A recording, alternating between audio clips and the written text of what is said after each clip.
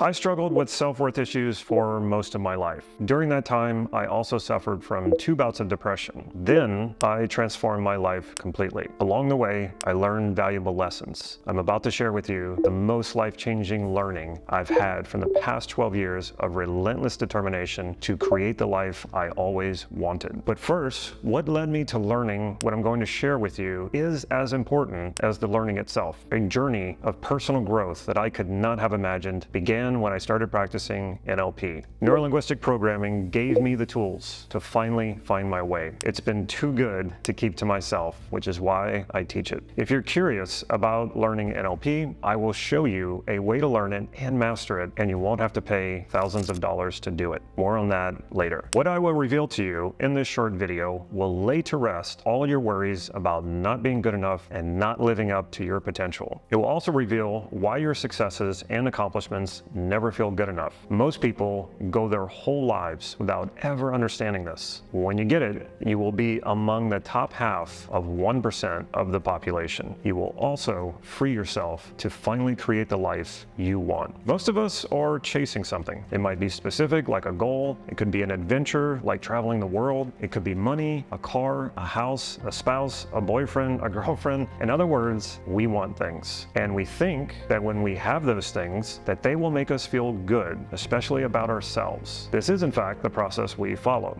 We want something, we go and we get it, and we experience the good feeling that we were expecting, right? But do we really? Too often, it doesn't work that way, does it? We also want something that will last longer than just brief gratification. How many times have you accomplished something or bought something that you really wanted? How long did the pleasure last? Did you feel empty once the immediate gratification wore off? What happens is that people end up spending their entire lives in pursuit. That's great if you're doing it for the love of the adventure, but that's not why most people are doing it. They're doing it because it feels like their life depends on it. You're doing it because you feel like you lack something, and you believe that something out there in the world can fulfill that lack you feel deep within. What I'm getting at is you're actually pursuing completeness, but how you're pursuing it will never complete you. This is the first crucial understanding. You want something for the feeling, not the thing or the achievement. That achievement or that object of your desire is only a means for you to experience what it is you want to feel, but you cannot find that feeling in the object or the experience. Material possessions and achievements do not have inherent value.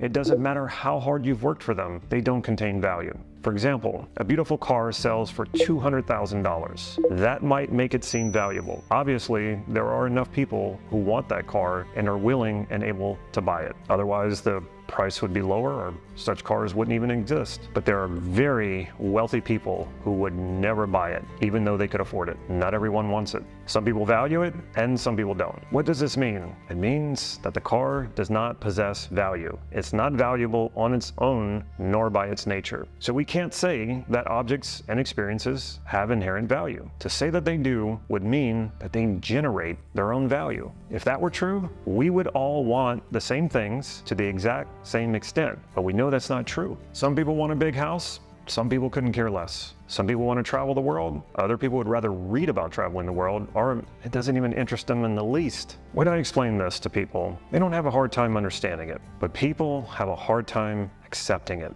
To accept it means your life will change. It's what you want, and it's also what scares you. Not everyone is ready for that. Most people think they want to change their life until they realize what has to change first. Most people want the world to change for them. They expect the world to give them what they want. Many personal development gurus even teach this, but this type of thinking will stagnate your progress. I'll come back to this. Some people like to push back on what I'm saying using counterexamples. They like to say, Aha, I've gotcha. What about money? Money has inherent value. Money even has the value printed on it. Doesn't money contain its own value because it says so on the money itself? Money is useful at stores and banks. You can transfer its value into other currencies. It's true that there are numbers printed on money, but the value of it fluctuates. Arriving at the value requires subjective agreement. So there is no objective measure of the value of a currency. So it has no inherent value.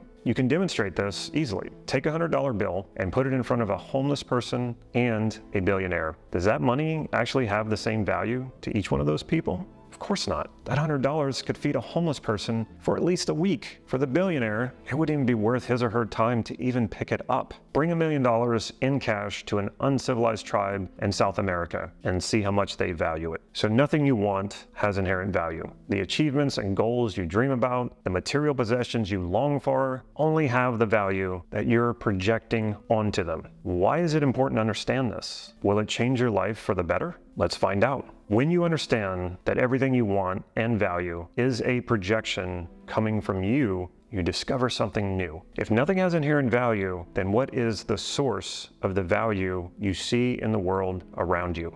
Before I tell you, I'll give you a hint. Think about chasing a goal or a material possession that you want to own. When you think about it, do you believe that it will give you something that you don't already have? Most people do. To do this, you have to overlook something. You have to overlook the source of the value. But the source of the value is already here. It always was, because it's you. You are the source of the value. Accomplishments and material possessions have only the value you project onto them. When you overlook this obvious fact, you are defeating yourself. You are deluding yourself into a feeling of incompleteness. You spend your life believing that you must get things and reach goals to find the value inside of you. But this belief causes needless suffering and limitation. It complicates your life. This misunderstanding was ingrained in you from an early age. Society has conditioned you to see your reality this way.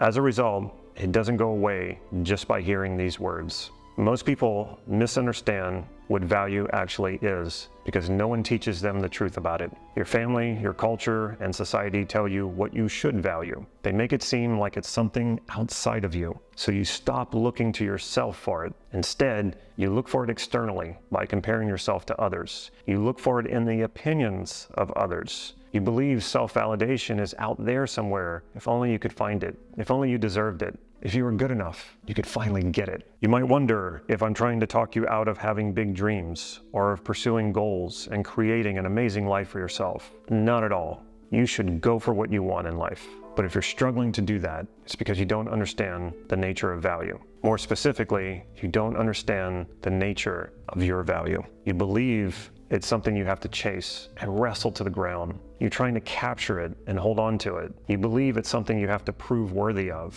Trying to prove your value and your worth can only mean one thing. You're looking in the wrong place for it. Some people do achieve big goals by chasing value externally, but you have to keep achieving to avoid feeling worthless. This leads to burnout. It leads to anxiety because you're trying to constantly outrun your fear of not mattering. If you don't achieve the goals you're chasing, like when you fail, you think it's because of your lack of worth or value. Every failure causes you to feel like you're losing your value. So you stop risking it. You stop trying. You stop pursuing what you want from life. Do you ever feel like you're just clinging to what little worth you have left sometimes? This is no way to live, even if you are successful in the eyes of others. Clients come to me who are super successful in terms of how they're perceived because of their accomplishments, but they can't understand why they feel so unhappy and so unfulfilled. Another common symptom of this is imposter syndrome. You can surround yourself with awards and accolades and evidence of your value,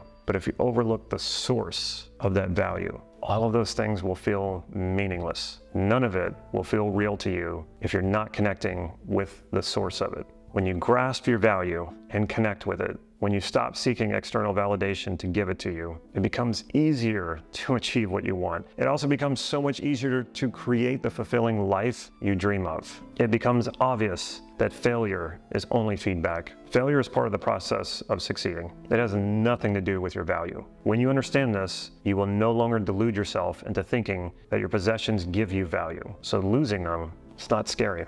When you have no fear of losing your value, you become resilient. True resilience is knowing that no matter how many times you fail or don't get what you want, you know that you truly never lose anything at all, ever. Your value is always intact. What could you do if you always know that you can't lose your value? What would you do that you're not doing right now? When it comes to achieving goals, imagine if you could fail over and over and never take it personally. Imagine never feeling like you ever lose anything. All setbacks are temporary when you connect with your value. How successful you become is determined by how much failure you're willing to endure. If you can fail without experiencing loss of value or worth, how would your life change right now? All that I'm saying can feel counterintuitive at first. It's not what you're used to. But doesn't it make sense to start with connecting with your own value before pursuing goals and achievements? You can do this. Instead of desperately trying to increase your self-worth, you can start with the confidence in the value you already possess and pursue your goals from a place of curiosity about your potential. Isn't that better than trying to discipline yourself and grind it out? And you can enjoy it every step of the way. It doesn't need to be painful. You no longer have to use fear of failure to push yourself to the finish line. Now that I've given you an understanding, what now? Where do you go from here? Now it's time to fully understand it. That's your journey. Teachers and guides can only support you with good tools, which is why I teach NLP, like I said earlier. Neuro Linguistic Programming has been by far the most practical approach to truly experiencing my own value. I use it every day to leverage creating the life of my dreams, and I have no doubt that it will work for anyone who's ready to embody this understanding fully. Do you want to discover if these tools will work for you as well? If so, I've made an NLP training for you. It covers everything an NLP practitioner should know. The training is thorough and long. I spared nothing while creating it, but it's also affordable. I want to make sure everyone has the opportunity to get this. You'll find a link to it in the description below this video. If you're still not sure about NLP, or if you've heard bad things about it, then check out this next video. It explains what happened to NLP since it was developed, the good, the bad, and yes, the ugly.